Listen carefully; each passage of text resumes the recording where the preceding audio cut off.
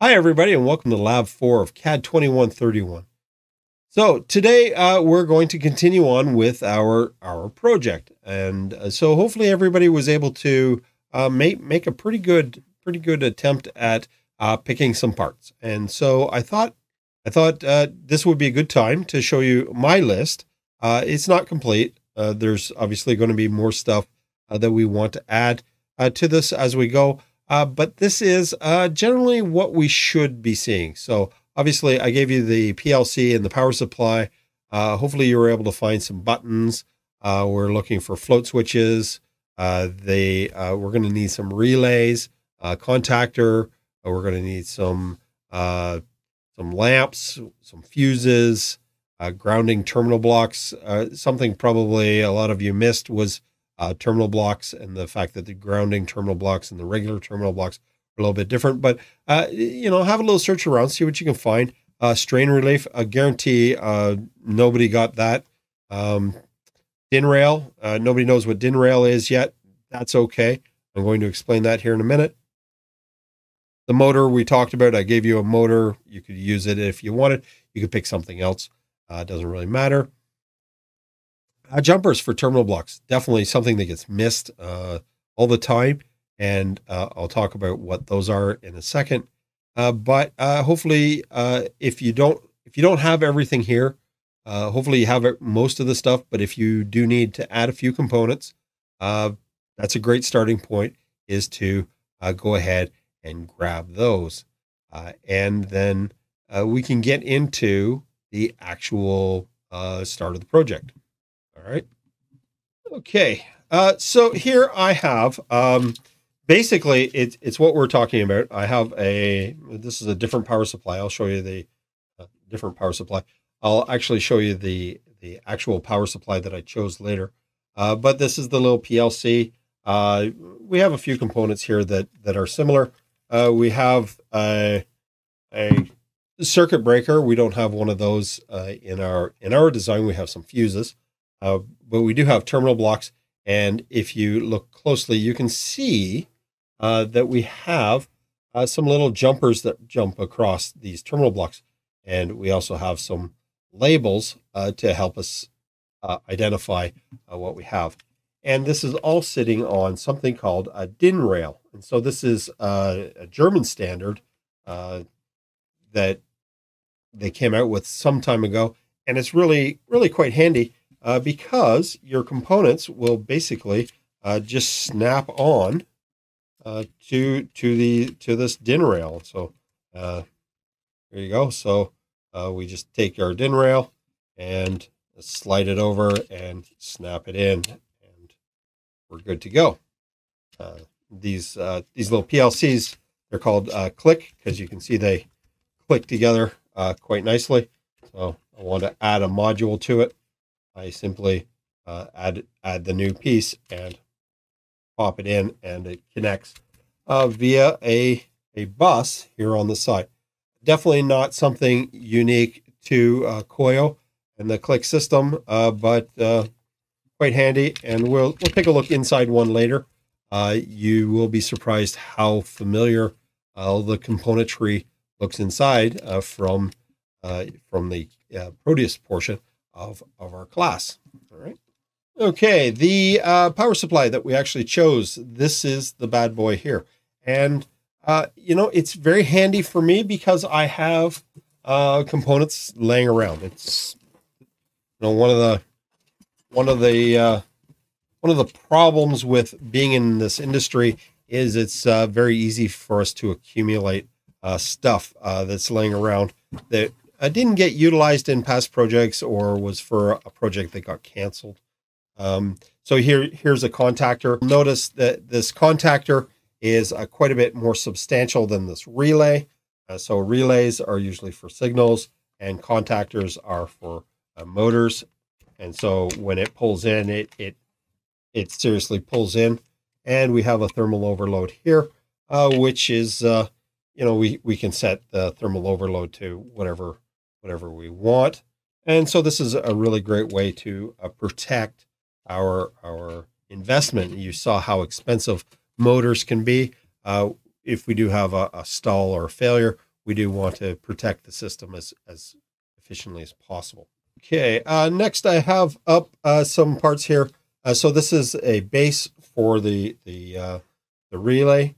Okay, these are handy because then we can just slide them in. And here you can see I have another terminal block jumper here, and I have 2.4 written on here for 24 volts, and the other one is obviously for 0 volts, but I've borrowed the connector.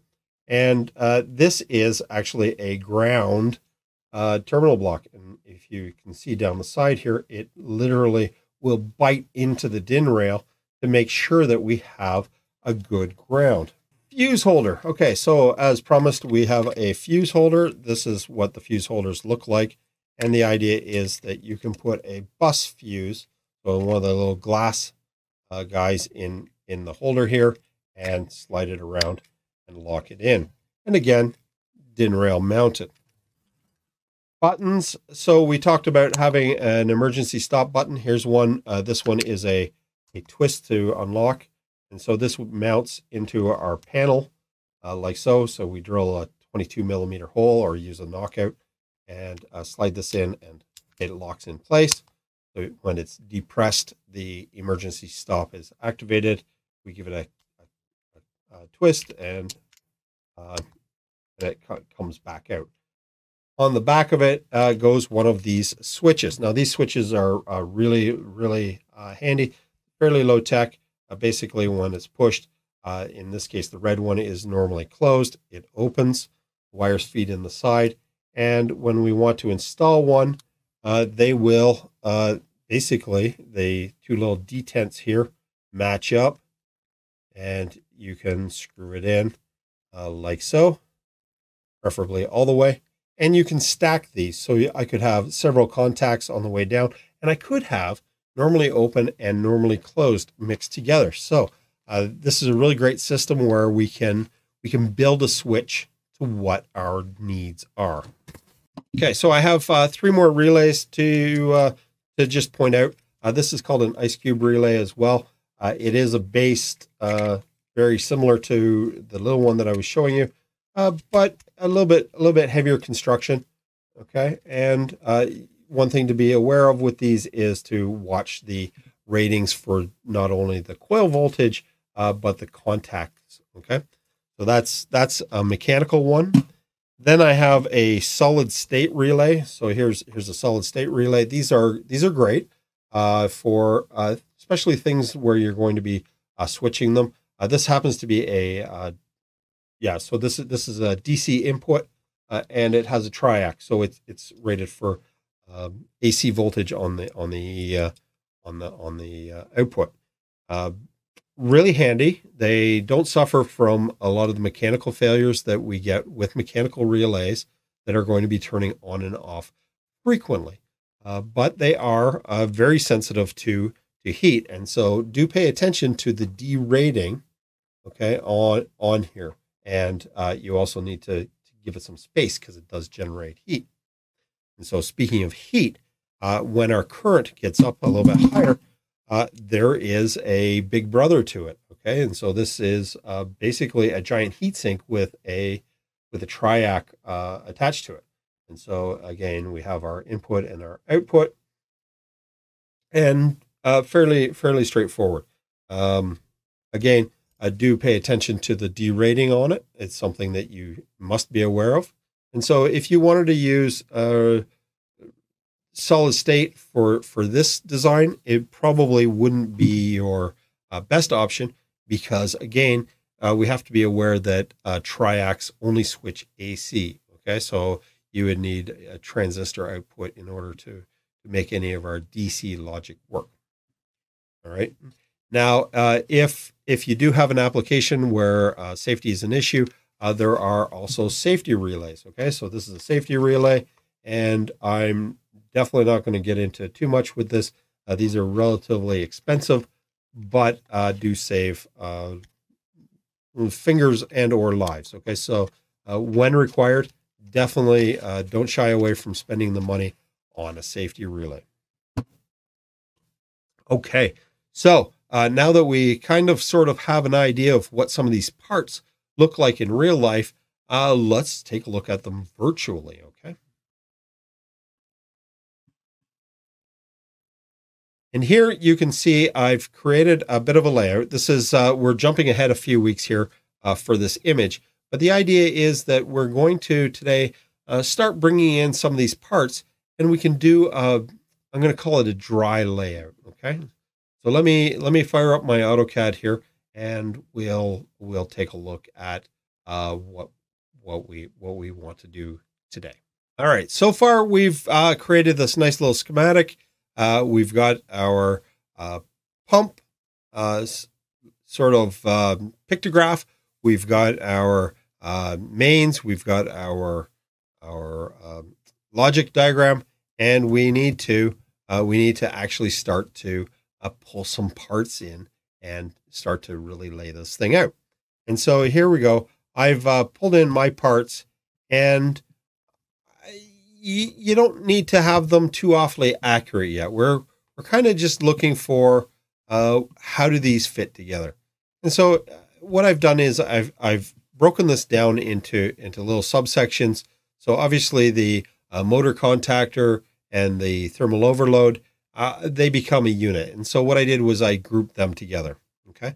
Then I took a look at how I wanted to lay out the terminal blocks. And so laying them out individually can be problematic, but obviously things like the grounds, I need the grounds together. And so you can group them together. And then as you move that out in our design, we will continue to group things accordingly, but don't get too awfully stressed about it yet. What I'm looking for this week is for you to start to just bring in all the parts and get a feel for how it's going to get assembled. And really, we're talking rough. Okay, I want a gut feel, sort of. Yeah, I need a box that's going to be this big, and this is kind of how I'm going to lay it out. And there is a bit of logic to how this is laid out. And I'm not saying that this is the way or the best way to do it, but it's just how I chose to do it the other day. And so basically what my thinking is that my high voltage is going to come in here.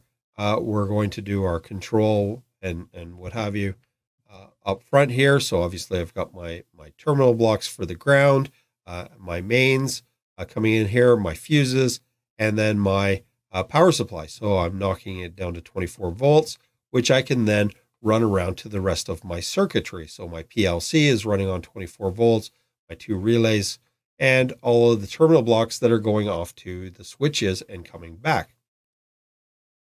One thing that we want to be very aware of is we did ask, or one of our asks was that we have expandability in the future for a heater, and this is kind of tight, but I think we have room up here that we could actually drop in another relay. Okay, we're not sure how big this heater is going to be, so it's a little bit ambiguous, but we'll consider this a bare minimum at this point. And we can always, because we're dealing with this virtually, we can always add to it. We could say, maybe we want a 20 amp contactor to drive this big heater, and because we don't know, right? And what we don't know is okay, because it's virtual at this point. It's only a bit of time and effort as opposed to dollars and cents.